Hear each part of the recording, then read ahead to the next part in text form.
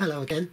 In this video I'm going to show you how to set up the motion detection on this Sansco CCTV system, and also how to set the email alert so as it will send you an alert when something sets off the alarm and the recording system.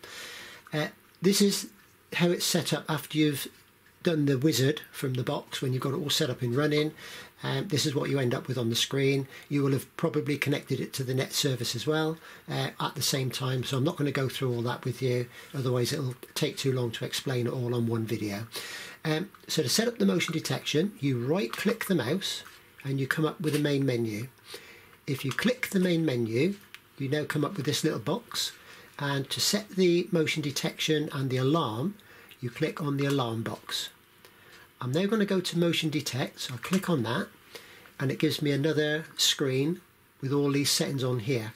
Now I'm really only concerned mainly with the sensitivity and setting the region at the moment of what sets the camera off. If you've got you can set it so that you can either have something alert. If something moves in this top left hand corner, you can set it so as that will set the camera off straight away, or you can set the region that it's maybe only just covers the picture of the car. Channel number, that is the actual camera, so in this case it's set for number 1, but you can actually set each one individually, separately. So each one, that would be number 3. So if I set that up, all the settings I set would be for that particular camera.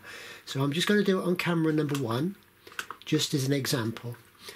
The sensitivity is variable. You can set that very, very low, so as if something like a cat walks by, it won't set the camera off. And you can set it to very high, that if something very small goes by, it sets the camera recording. And if you set it to allow you to tell you through the emails, it will send you an alert that something has made the camera switch on. I've got it set to middle, so if I click on that icon there, this is where you can change the setting. So if I change it to that, that would be the lowest setting, but I have it on middle on this particular one. The other bit is the region that the sensitivity covers. We need to make sure the enable is ticked, by the way, so that the actual effects actually work with the camera. There goes another car just gone by, and there goes into record mode. Okay. The region, if you click on that, what you get is you get a full screen showing the picture from each individual camera. In this case it's camera number 1, and these pink squares, if I left click on that top one and hold the mouse, click the button down and move across, I can scroll and I can clear all of those pink squares. When the picture is clear like that with no pink squares, that means there is no setting at all to switch the camera on. If I just wanted the camera to come on if somebody actually walked right next to my car, I would just hold it on there and I would scroll it across like that, and the camera would only start recording if some movement was detected within that block of pink squares. You can also take out individual squares by left clicking on each one, so as if, say, you had it on a particular part and there was something blowing around in the wind, you could actually unclick that part so as it doesn't actually then set the camera going. Okay, I normally have this more or less covers the whole of this, except up here in this corner where it just touches the top of the opposite neighbour's fence, and I don't really want to know what's going on over there. They are aware that I've got cameras, and they're quite happy that it covers just a tiny bit, because if they get burgled, somebody goes over their fence, they're quite happy for me to be able to tell them that, you know, we'll give them a picture of who it was. But this is the region. Any movement coming within that pink area will set the camera recording. So that's quite straightforward. Very, very briefly, you can set the time that the camera runs for. What it normally does, you can set it to pre-record 3 or 4 seconds before it will memorize the recording from 3 or 4 seconds before the movement was detected, and you can set it to record afterwards for however long you want. I've got it set for 20 seconds. You can actually set an alarm alert for the actual box where the cameras are connected to.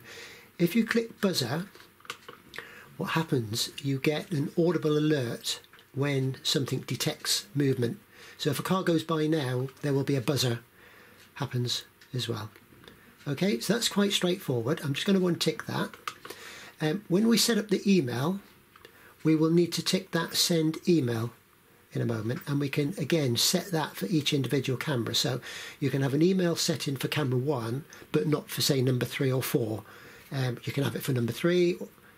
Okay, if I just switch that, I should have left the buzzer on there, you would have seen it. But at the moment I'm going to leave that blank. So that is all set up for motion detection. Now when you set it up, I'm just going to get rid of all this off the screen. When you set it up for emails, you're going to need your server settings, which you need to go to your email account, find out what your server settings are, and they'll need to be input into here. So I'm going to right click on the screen again, and I'm going to go to main menu, and I'm going to go to system, and I'm going to go to net service. Okay, now these are pretty much standard down here. I did actually have to put that one in there, which was xmsecu.com and then 15,000, because that wasn't in there. That is a default setting, but some actually apparently have that on, that my particular one didn't. What you will need to put in are your email details. So you'll come to the email section and you'll click on the little icon at the end, which allows you to edit the details. Again, you're going to need to click the enable button.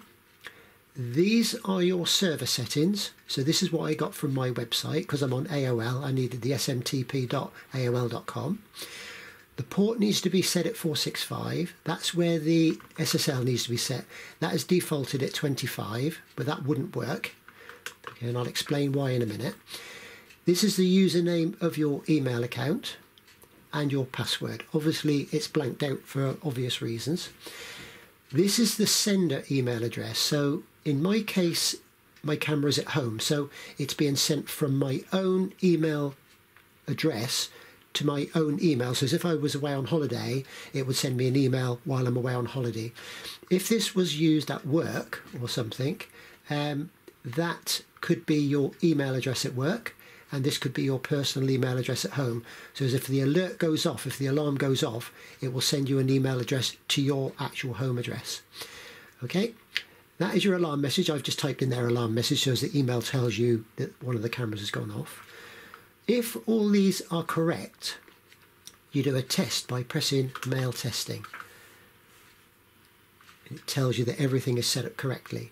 If I hadn't have clicked that, say I put in some information wrong here, I would do that, mail testing, and it would tell me they're unable to connect to the server or the wrong username or password is set. So if I click that again, set mail testing, there we go, that's all working okay. So I'm going to get rid of all this off the screen, and I'm going to go back now to my original alarm setting, motion detect, and I would now tick the send email. So as if there was motion detection within that camera number 1, I would immediately get an email sent to me to tell me that the camera has gone off. If I wanted that to happen on, say, camera number 3 as well, again, I would tick the email box. I will just say here, it's probably mainly going to be used that if you've got it set within an office somewhere where there's not going to be any movement unless somebody gets in unauthorized. If I've got it set up on here for my camera here, every time a car goes by I'm going to get an email. But in an office or something similar, you're only going to get movement and an alert if movement is happening where it shouldn't be. If it's in an office, you can also set the time that the camera is alerted to, so it's all in the schedules. That is something else, it's a separate thing, that, but I'm just setting it up for home use here. So hopefully that's given you a little bit of an insight as to how to set it all up. Any questions, please put them in the message below, and I'll see if I can help out from there. So thank you for watching. I'll be back with another one soon, just to show you how to set it up, to have continuous recording, and maybe to set it up so that you can look at the cameras maybe from an iPad or from your phone, again when you're away on holiday. So I'll be back with another one shortly. Thank you then. Bye for now.